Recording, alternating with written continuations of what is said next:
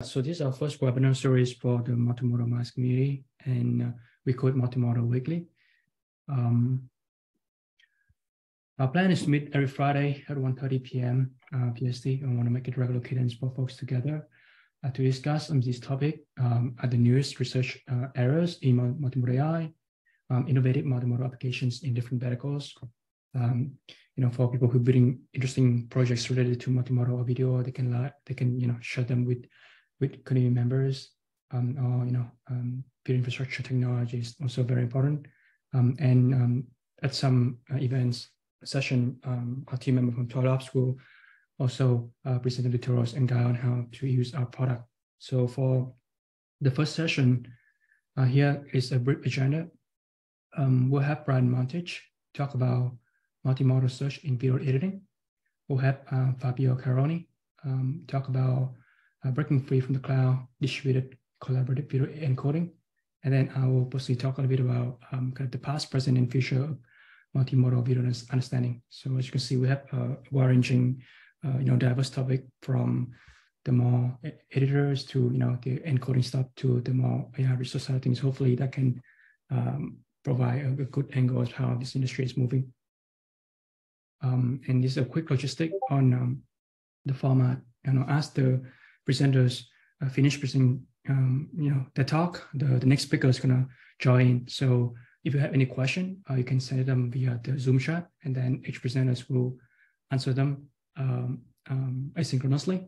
And then we'll reserve roughly about 5 to 10 minutes at the top of the hour for a short Q&A session where you can ask real-time question as needed. Yeah. So with that, I think I'll let Ryan, our first speaker, to start preparing for his talk.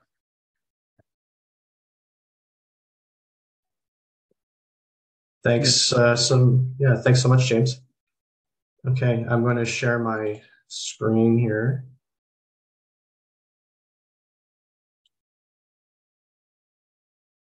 Okay, so can everybody see this? Okay. Yes. Okay, thanks. All right, I'll try not to ramble here. I'll try to get through this 15 minutes. Clock starting now. My name is Ryan Monteith, and I am a Factual unscripted picture editor. And I've been editing unscripted reality competition and documentary programming here I'm located in Toronto, Canada, and I've been doing this for the past 20 years. So these are some of the shows that I've worked on. And the common thing between all of these shows, and if you can see there's some Netflix stuff, there's some mainly Canadian content, but Top Chef you might be familiar with, Master Chef, and shows like that. One thing that's common between all of these shows is that they're all unscripted, and they're shot with a general plan, but there's no script, meaning that these shows, they come together in the edit suite. So the editor is responsible for finding the footage and manipulating that into the story and making compelling content. And what I'm hoping to for everybody to take away from this today is the thing that makes multimodal search particularly relevant in unscripted editing is the fact that unscripted editors are dealing with potentially thousands of hours of footage. And this comes from different cameras and, maybe shooting different people. So you multiply, the cameras by X amount of hours, and it leads to a large volume of media. And that media is then crafted into the story and the edit, ultimately search becomes extremely important. And, just a little bit of background, how I discovered 12 Labs is, AI has become a bit more focused in general. And I was, searching for how is there anything out there that can help me edit and help me edit better? And in that search, I discovered 12 Labs, and I, shared that with my friend and partner, Nolan Dubo, who's on the viewing today. And we've been on a whirlwind of learning since then. And much of that has been exploring the 12 Labs and multimodal and then all the things that go along with it.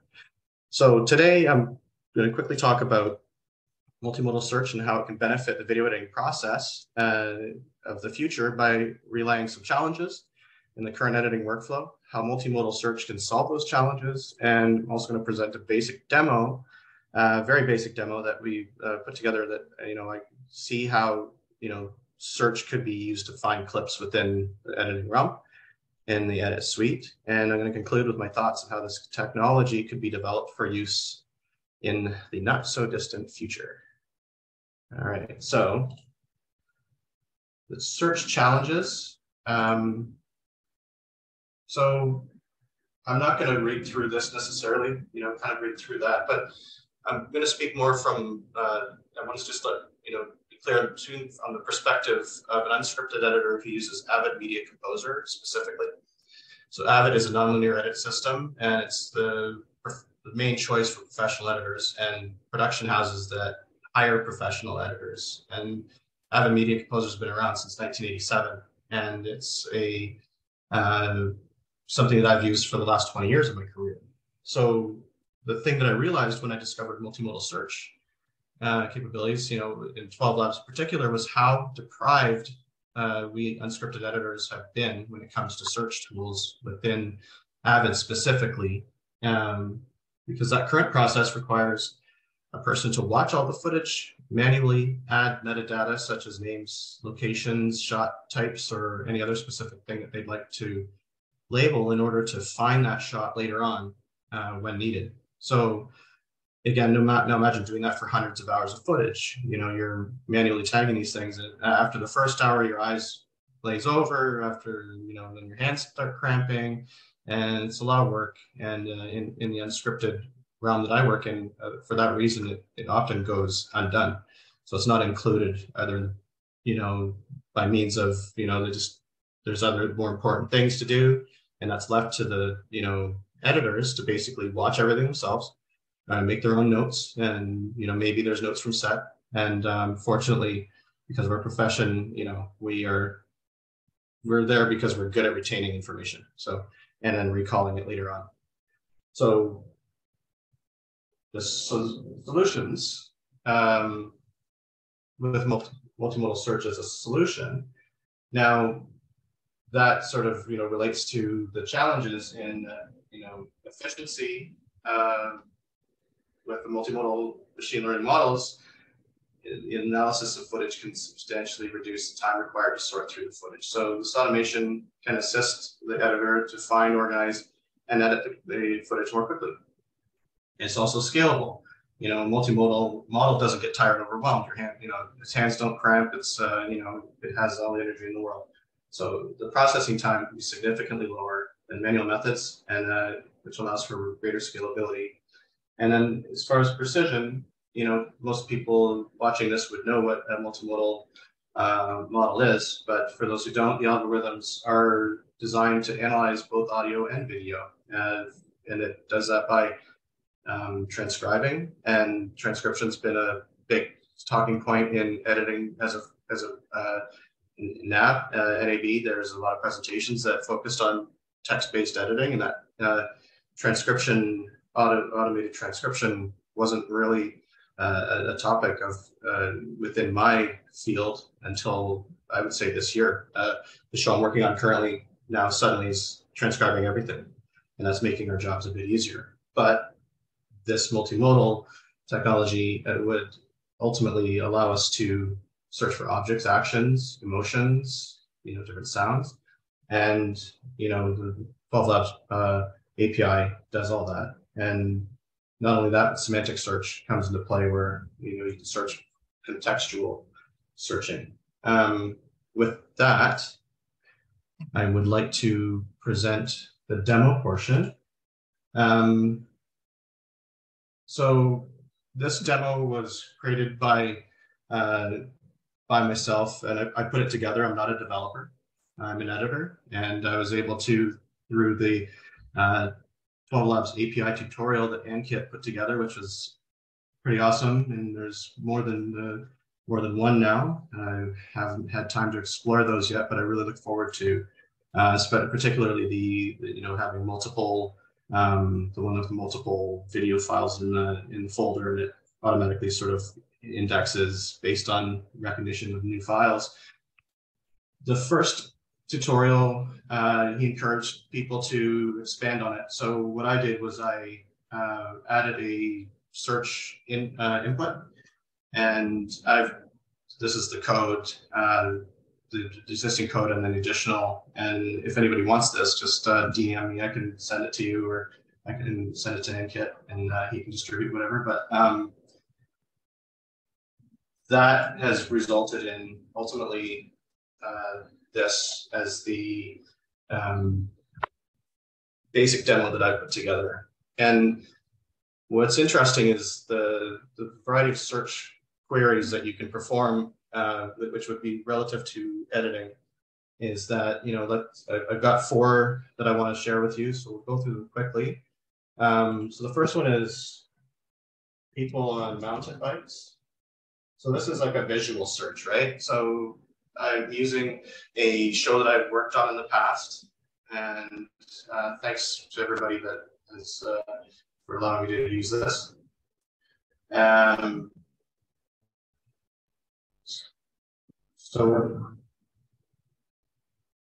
So it's finding these clips of people on mountain bikes.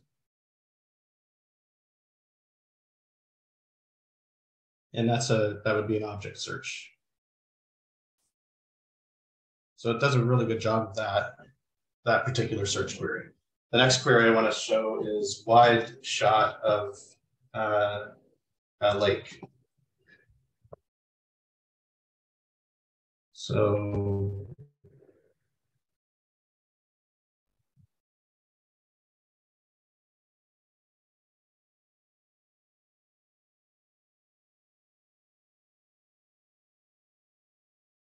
excited to say that this works. So that's, again, pretty cool. Let's say people, let's get a little bit richer, singing inside, or sorry, outside. It's a search query. So this is pretty cool because it's understanding that context of somebody.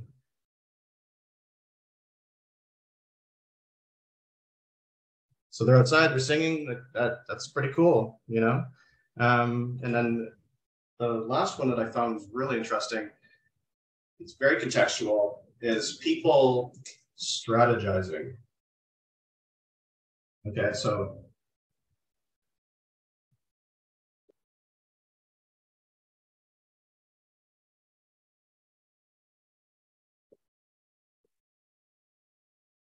do you have a preset confidence score set here that you use? I don't have the confidence score programmed in, but it's something that I definitely want to include for the next one. For when I do revise it, it's definitely something that I've thought about. But the confidence score is included in the JSON data. Where are you pulling these clips from? I don't quite understand what your source is. So this is I've uploaded this from local. So I've locally uploaded this based on the tutorial that shows you how to upload from a local source, index it, and then it lives in a static folder. So then it can draw from the JSON file, then sort of code draws the file from my local drive, the drive that I've set it to, or the path. The video that you are searching, it's so essentially the same video you are searching, and based on the query you are giving, like it's showing the result in different points of time, right? So correct. That input video is basically you have that manually inside your code. It's not like, okay, I see. Yeah, I've uploaded, indexed it through this 12 labs. So it's drawing from 12 labs. It's the JSON data that's been created.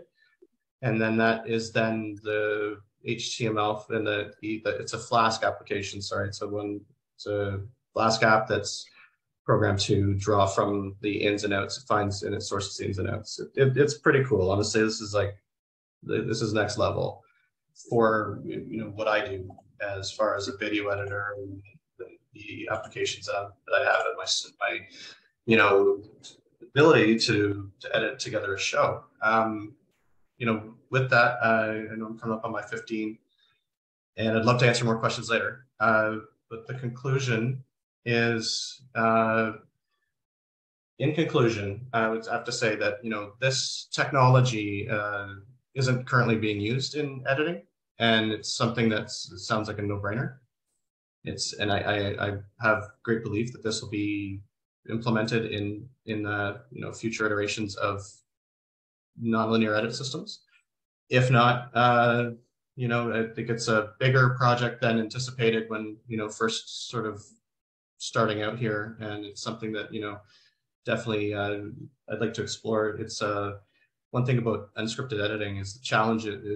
People say, oh, it's quite a challenge to develop a piece of software, and it's like I work in unscripted editing and for TV shows. It's a challenge every day. I'm up for it. So I'll leave it with this. There's some great quotes about automation, and automation is not about eliminating jobs.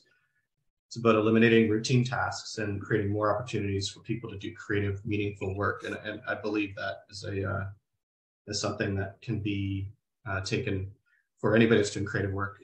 And sort of reduce the tedious tasks. You have more time for that creative, which is great. Something that I'm going to stand behind, and that's what I want to sort of see moving forward. So if anybody wants to connect, my socials are there. And thanks so much for having me, So-Young and James and Ankit and the other Ryan and everybody else that's that's part of 12 Labs. So thanks so much. Okay, awesome. Thanks, Ryan. Appreciate you starting us up. And I think there's a couple of questions in the chat as well. You want to answer them asynchronously. In the meantime, thanks. Good luck to get Fabio to start, sharing the screen and talk about distributed video encoding. Of course, thanks so much. Let me share the screen and confirm you can see it. Yep. All right. Thanks so much, James, So-Young, and everybody at 12 Labs for having me. My name is Fabio. I'm the founder of ByteNight. And today I'll be talking about breaking free from the cloud, video encoding powered by distributed and collaborative computing. So this topic is maybe just touching multimodal AI slightly, but it is of great importance as video is becoming an essential part of our lives, and managing video is also very, very important. I would start by saying that, as you may know already, 80% of the internet is video today. And we're talking about 82% of all internet traffic that is video by 2022, as Cisco said. And also like 85% of all internet users in the United States watch online video content every month on their devices. And that's not all. There's another 80 in this statistics. 86% of marketing professionals reported that they use video as a marketing tool. So really, there is so much video on the internet. The question is, how can we improve online video? And how can we make it better for the internet users and lighter and easier for the providers? What are the areas where human technology can be expanded to enhance the delivery and consumption of video over the internet? So I've tried to provide some answers for you. Definitely, we've come a long way since the first versions of digital television and MPEG-2. We have witnessed, the rise of over-the-top streaming services, the growth of live streaming, especially on social media platforms, and recently the rise of artificial intelligence and in video production and management. And 12 Labs has something to say on this. But from a tech perspective, there are several aspects of video that are currently under the radar. And I've tried to sum them up, especially from the takeaways of the NAB 2023, where my company exhibited. And it sounds like on the software engineer side, low latency protocols like WebRTC, the successor of low latency HLS, is taking hold and is used to deliver near simultaneous exchange of data. Then we have newer and efficient codecs that can improve the compression and the quality of online video at its DNA. So we're talking about 30% increase in efficiency, for example, with LCVC.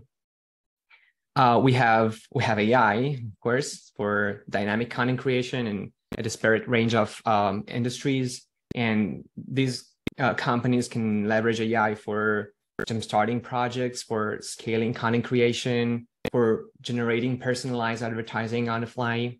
And on the second one, the content exploration and understanding, of course, this is what the webinar is about. And I'll let James chime in later and share their view on multimodal AI for video understanding. And also we have network improvements. We have a multi-CDN approach coming up, and a lot of improvements in connectivity tech. So of course, 5G, ATSC 3.0 is a digital broadcast model that supports high dynamic range digital streaming everywhere in the US, and the most modern Starlink with you can watch your favorite Netflix series while driving an RV across the country. So of course, there are a lot of improvements and advancements in online video delivery.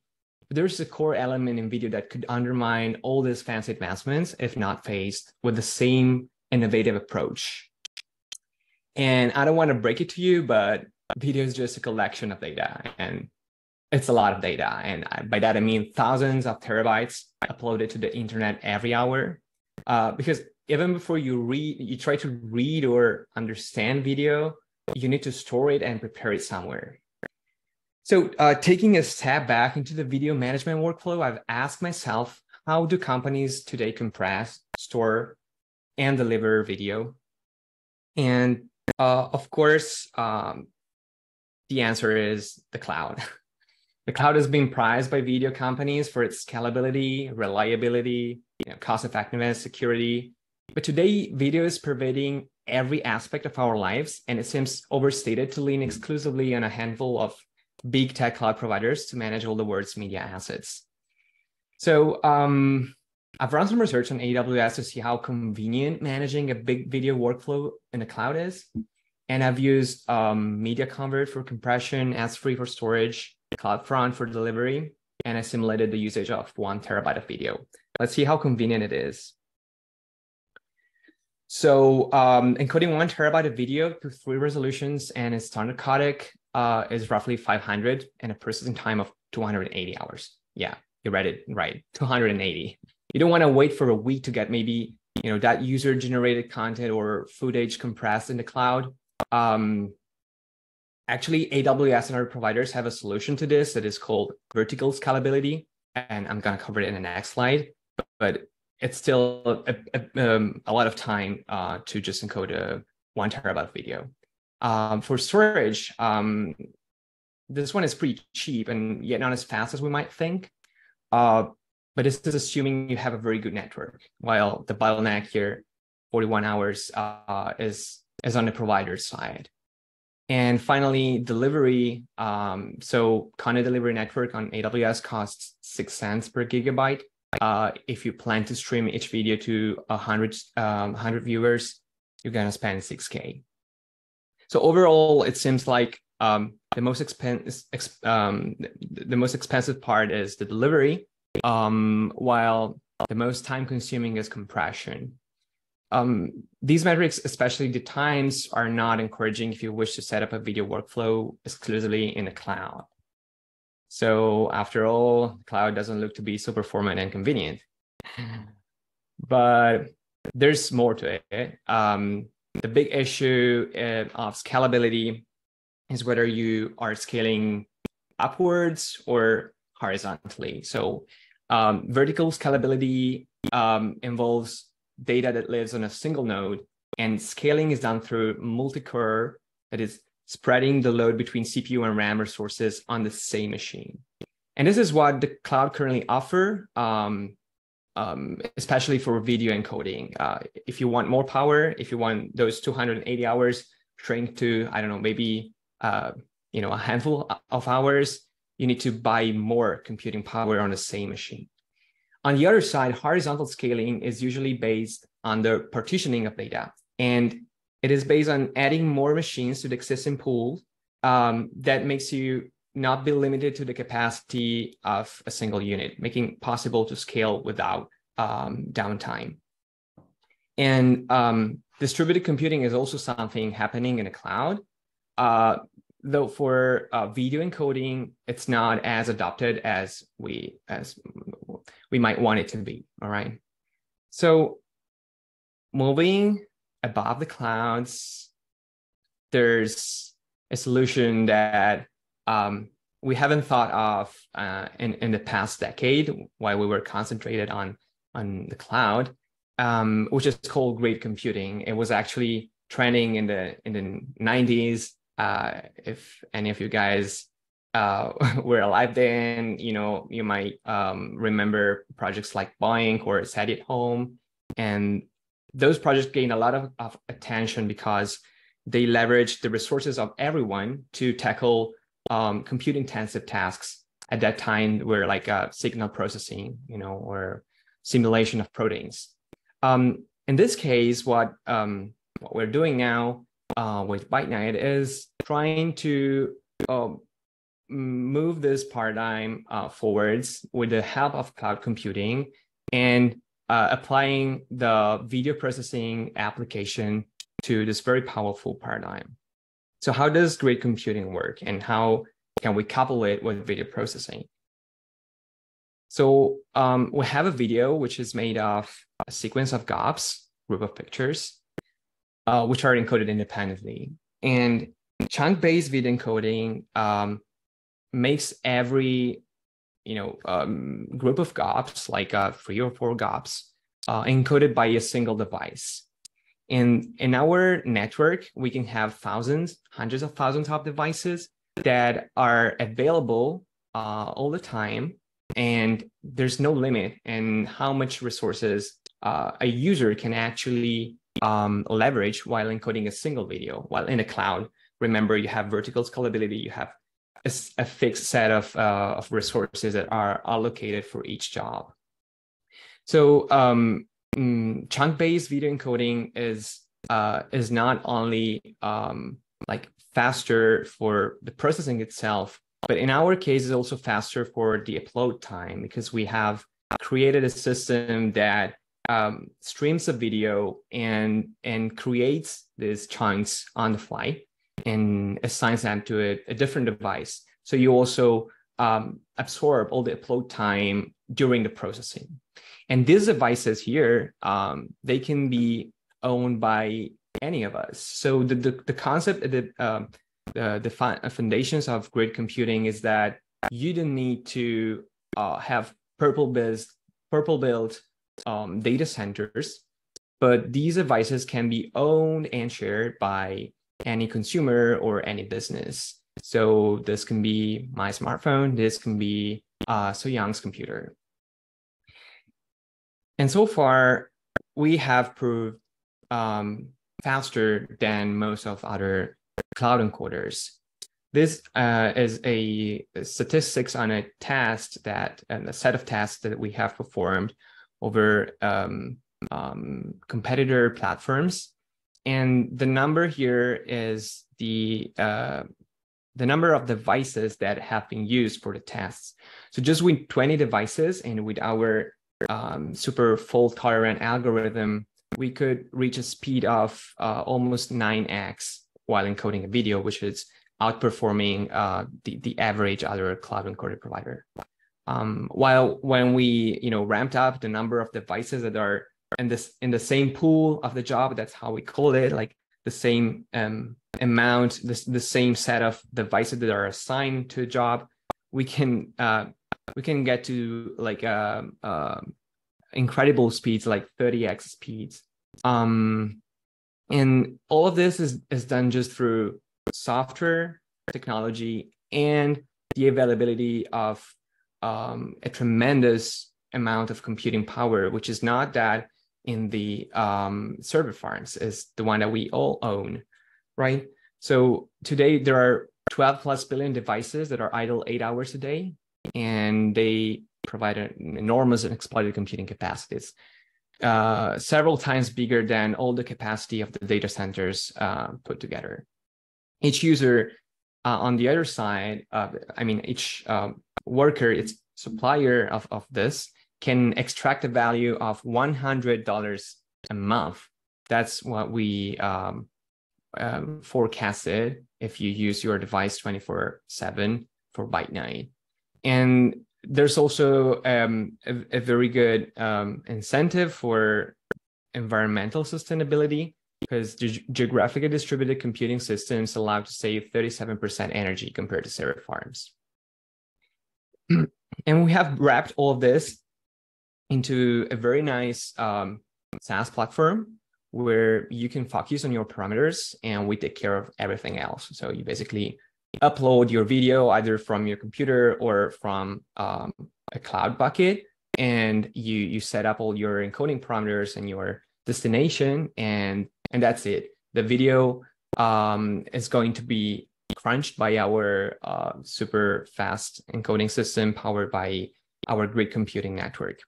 And we have, of course, an API as well that you can use to automate your workflow and create recurring pipelines and tasks like watch folders. So all of this is on our website, and it's no more in beta testing. We are using it with a few pilots. Yeah, so the company, maybe a word about the company before I end this talk. The company is very young. We started back in 2021 with just a handful of developers. And the aim was to bring to life a new grid computing system that is general purpose. And after a while, we decided to also build an application for video encoding on top of it. That's how we couple the two technologies to enhance this application that we think it's very in need of innovation. And in the beginning of 2023 of this year, we released this UI, this SaaS platform, and the API with the documentation. So if you guys are interested in knowing anything more about it, just shoot me an email or ask questions in the chat, and I'll be glad to answer them. Thank you so much for your attention. Awesome. Yeah, thanks, Fabio. Very great talk. I think I learned a lot about kind of challenges, technical challenges of video encoding. Yeah, and I think if any of the audience had question for Fabio about Byte Night or about technical challenges of encoding video format, feel free to send them on the Zoom chat. Yeah, and also if you can, Fabio, if you can share your contact information in there as well, so people can follow up and reach out if they're interested. Yep. Thank you. Fantastic. Yep. Yeah. So for the final talk, I should be the speaker, and I go over some stuff on multimodal AI from a research point of view. So this could be much more applicable towards researchers, but I think it's still very relevant for technical builders and folks who are interested in building this kind of stuff. Share my screen. Okay. Yeah, so I got about 25 minutes. So probably like 15, 20 minutes talk, and then we can wrap up with the Q&A for all the speakers. So yeah, I'm James Lee, and I'm currently leading developer experience here at 12 Labs, and I will talk briefly about multimodal video understanding, how it has evolved and where it is headed. So generally speaking, it is a pretty exciting time to be involved in video AI. We have seen considerable surge recently with advanced video editing and video creation tools, and that allow us to gain more insights from our media more than ever before. But these are just scratching the surface of what could be done, because there's so much more potential yet to be realized when it comes to extracting engaging clips within videos, or even creating new interactive experience based on existing footage, right? So in this presentation, I will reveal how far video understanding research has come, what potential remains untapped, and where it is headed in the future. So let's review our history first. So it is important, to highlight the difference between video perception and video understanding tasks.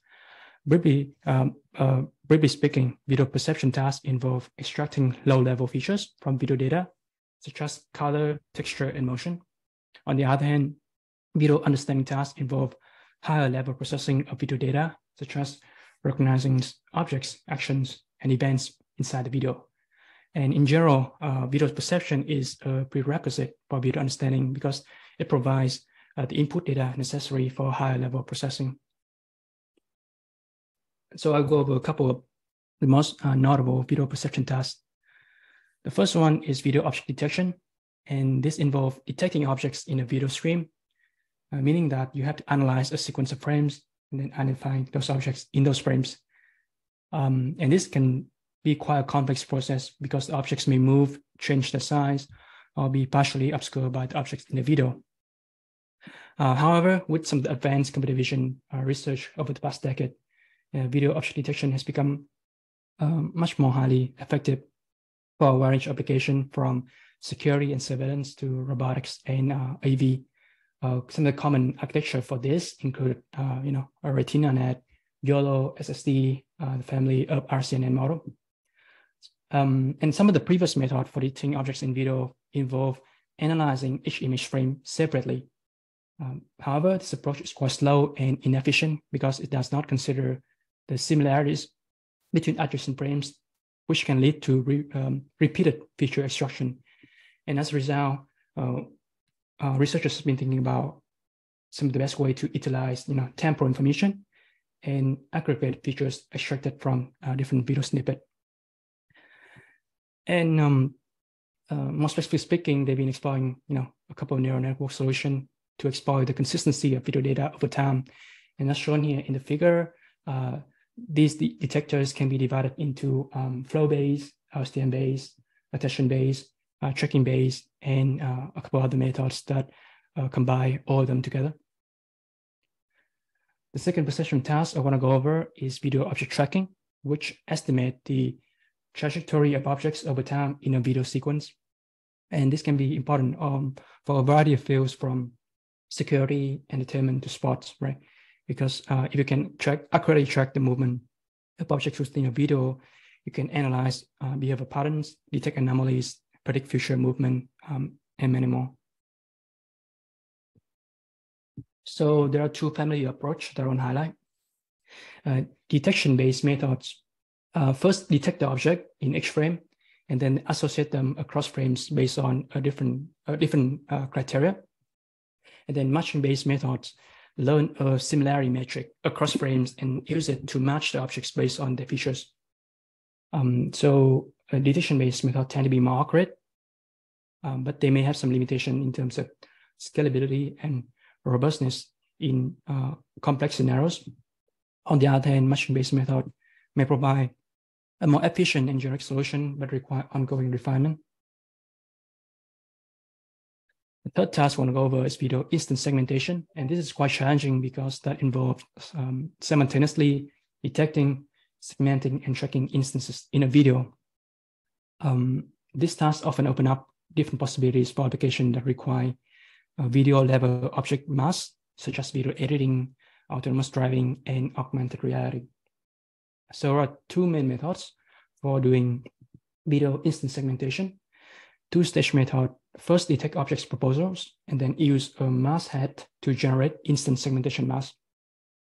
One-stage method: combine detection and segmentation in a single stage, and then use anchor-free design to improve speed and accuracy.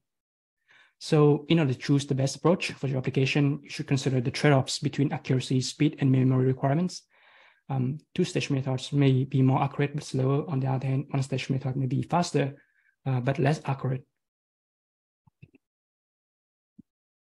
So even though video perception tasks have made a lot of progress in recent years, there are still two major limitations of video perception. The first one is the difficulty of defining new classes when new tasks are introduced. This is because these video perception models are often trained on a fixed set of classes, and therefore it can be challenging to modify the model to recognize new objects. And this can be especially problematic in dynamic environments where new objects are introduced frequently, such as in robotics or autonomous vehicles. And to address this limitation, researchers has been exploring ways to make this model more flexible and adaptable, such as through the usage of incremental learning or zero-sort learning. And the second limitation of this model is their robustness when there's a domain shift. So this model often trained on a specific data set, and their performance may suffer when applied to our distribution video data. And this can be especially problematic when the video content contains variation in lighting, motion, or other factors that are not well represented in the training data set. So to address this limitation, people have been thinking about how to make this model more robust and generalizable, such as through domain adaptation or transfer learning capabilities. So, some of the approaches I just mentioned were quite limited to some narrow tasks and had a lot of inefficiencies that resulted in mislabeled objects or inaccurate metadata. So current approach have evolved to handle broader, higher level tasks like classification, search, QA, and captioning, thereby providing more opportunities for us to harness the power of video data. So video classification is the process of analyzing and categorizing video content. This involves recognizing objects, people, actions, or scenes, and then classifying them into predefined categories like sports or news or music or entertainment or education. And then broadly speaking, action recognition and action localization are two important research subdomains within video classification. So I want to go over action recognition first. This means you have to analyze the video frames in order to identify the target action being performed, as well as when it starts and ends. And developing this kind of recognition model is quite challenging due to three major bullet points. First, the video that capturing human action tend to have both strong intra and interclass variation. What that means in layman terms is that people can perform the same action at different speed and from various viewpoints. Second, recognizing human action requires a simultaneous understanding of both short-term action-specific motion information and long-range temporal information. And therefore, you need a sophisticated model that can handle different perspectives, right? And then finally, the compute cost is very high for both training and inference, which hinders the development and deployment of these action recognition models. So thanks to the availability of large-scale dataset and the rapid progress in deep neural networks, there's been a rapid growth in this model for recognizing video action. Previously, convolutional neural networks has been the default choice to model the video temporal information. Some examples I can go to here in the slide include deep video to stream network, local and slow and fast. Recently, researchers have focused more on the transform-based architecture, thanks to its computational efficiency to scale to even larger data set, right? And some examples included video stream transformer and transformer. So the other prong of video classification is action localization. And this is the task of classifying what action is being performed in a sequence of video frames and then localizing each action in both space and time. So the localization can be visualized using bounding boxes or masks. So this task, fetch the usual challenges as seen in action recognition. However, there is an additional set of challenges like background clutter or object occlusion in the video, linking actions between frames in the presence of irregular camera motion, and predicting the optical flow of the action. And so there are a couple of methods here and there used to address this task, in video. Most of them actually, leverage the usage of similar features like RGB pixel values, optical flow, and a skeleton graph. So that is all, that I got to say about video classification, quite comprehensive. The second task I want to talk about is video to text retrieval, aka video search. And this task aims to find the most relevant video related to the semantics in a given sentence and vice versa. So This requires the analysis of the content within a large number of video to text pairs in order to fully extrapolate the multimodal information being involved and judge whether these two modalities can be aligned. So, given the explosive growth of multimedia information, you can imagine that this task is quite powerful to help people quickly search for an item that meets their needs, right? So in general, the video to text retrieval task can be divided into 4 components: video representation extraction, textual representation extraction, feature embeddings and matching, and then designing the objective function for final ranking. You can see here on the bottom right of the slide. So even though this task has a lot of progress in recent years, there's still some inherent challenges with designing an effective video to search methods, right? Like how to extract complete and robust video features, how to address the cross-modal gap between video and text retrievals, as well as how to reduce the training time and retrieval efficiencies of this model.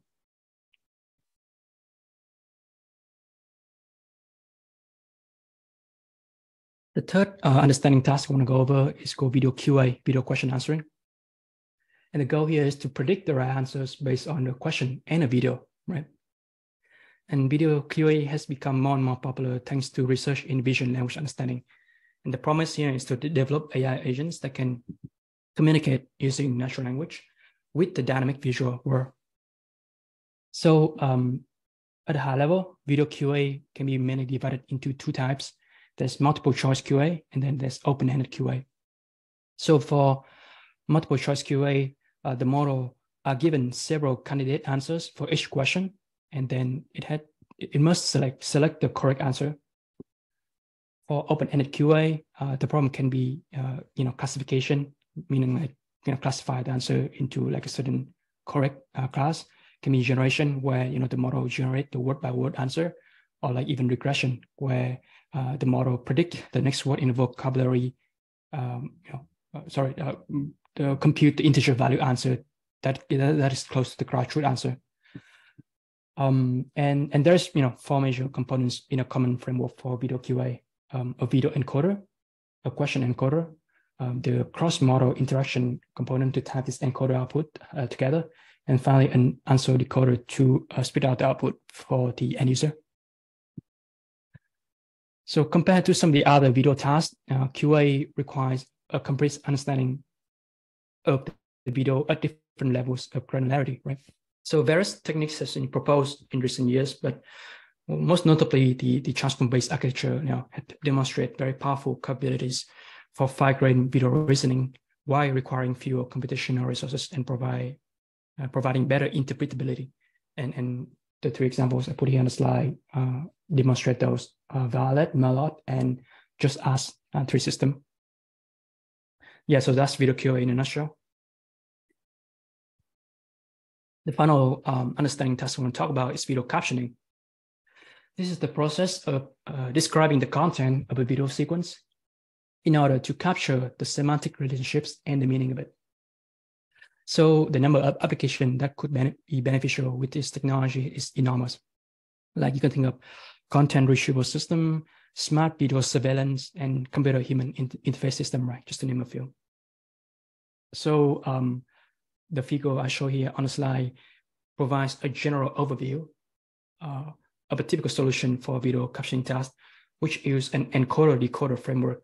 So you have the visual encoder that extract video features, put it to the encoder, which the language, encoder translate it into a text format in order to generate the final description. And a rule of thumb is that, to improve those captions created by the AI, it is very crucial to include the human knowledge in it. So when a model can learn from different sources, different modalities, right, like video, audio, and subtitle, it can better understand and explain what is happening, leading to better captions overall. So while the early methods rely on the standard encoder-decoder framework, again, the rise of the transformer architecture has brought great innovation to recent video captioning techniques. And I put here some examples of architecture that use different variants of transformer, from bidirectional to mass transformer to a vision transformer.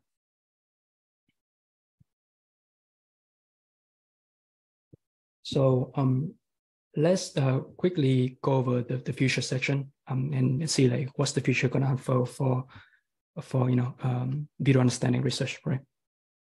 So foundation model is a concept has become very popular lately, given its application in NLP and computer vision, but the potential its application for video, I think it's not been fully realized yet.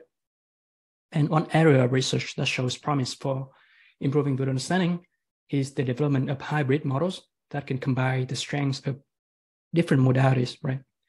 And these multimodal foundation models can leverage, techniques like unsupervised and self-supervised learning to extract the features from different modalities and create a more holistic understanding of the video content. So I want to briefly go over like just a few examples of what these multimodal video foundation models look like. The samples on the left side is a system called Multimodal Reserve, and it can learn multimodal neuroscript knowledge representation of the video by jointly reasoning over video frames, text, and audio. This model is trained on over 20 million YouTube videos through a contrastive mass span learning objective to learn from text and audio self-supervision. And the one on the right side is called Video Coca, which leverage existing contrastive captioners without requiring fine-tuning. So the model uses a system called Coca to generate the candidate sentences, which are then scored by a transformer-based model. And the model then is trained to score the candidate sentence based on the relevance to the target video. So this solution is super cool for video captioning in general. So the one on the left side is called Vid2Sec, which is a single stage dense video captioning model that has been pre-trained on narrative video. It takes the frames and the transcribed speech from an untrimmed video that is several minutes long as the input, and then it output the dense event caption together with the temporal localization in the video by putting a single sequence of tokens.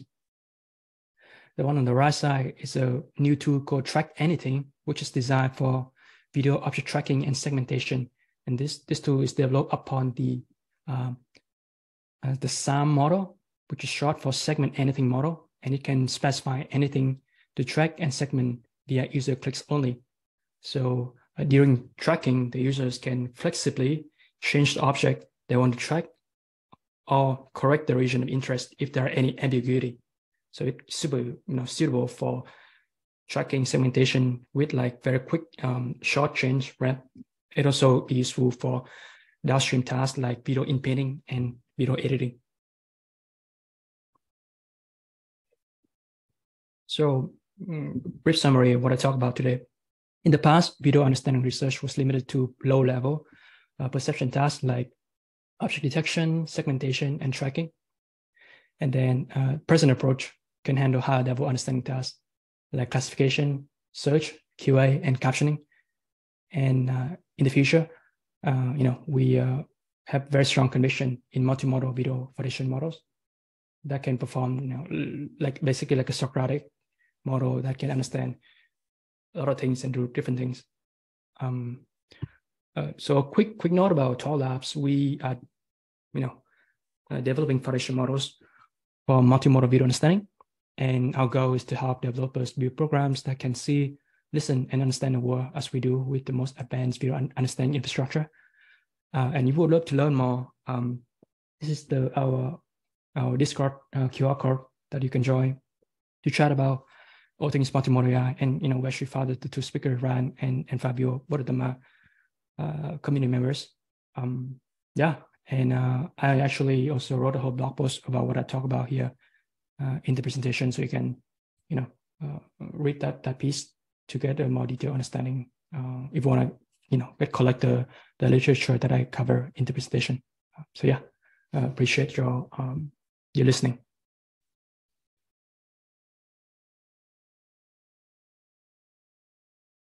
Great.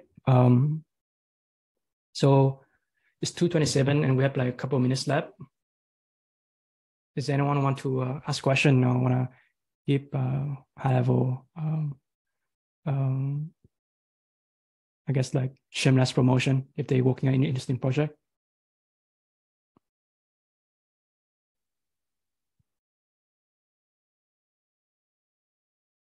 on final note about kind of the format. James, I'll just ask the question of the presentations. Was there something that you found particularly interesting, or just something that you thought was interesting to see during the presentation? Yeah, I mean, I think like yeah, I think one thing that I keep like double click on throughout the whole presentation is the versatility of the transformer architecture, right? Like this architecture is really designed for language, but it has permeate the image world, the vision world, now and then go to the video world. And so the implication of that is like, if we build models, build new architecture approach in the future, you can only just like, choose that model as the backbone without having to think too much, right, on the algorithm side.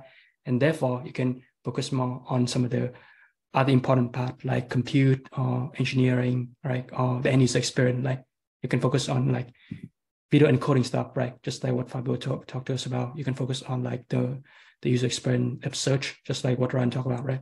So I think that versatility really democratized the development of these algorithms and allow us to go deeper into the end user with the engineering and the UX part of building this application. Yeah.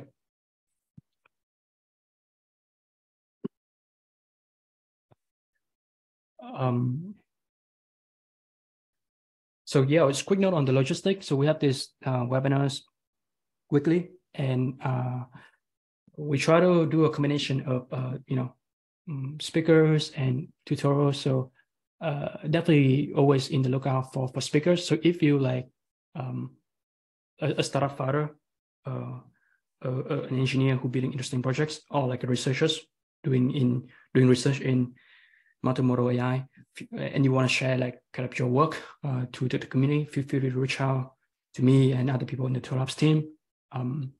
Yeah, and then we can loop you into one of the future webinar session to help you talk about your great projects.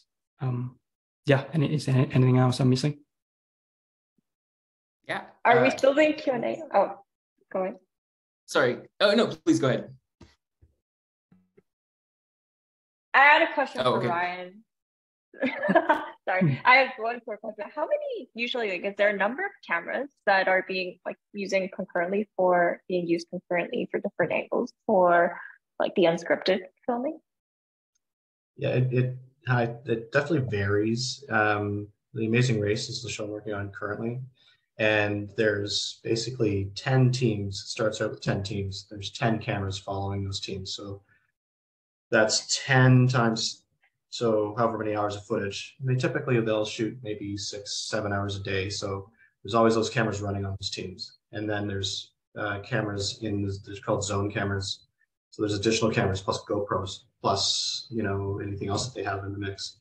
That's a widespread, not necessarily controlled environment. You get into the controlled environments like Master Chef and Top Chef, and there's, 6 cameras running, or as many as sort of with GoPros and everything. So the technology's allowed for a lot of cameras to run simultaneously, and they definitely utilize that to capture the moments within that unscripted realm for sure. Gotcha, thanks.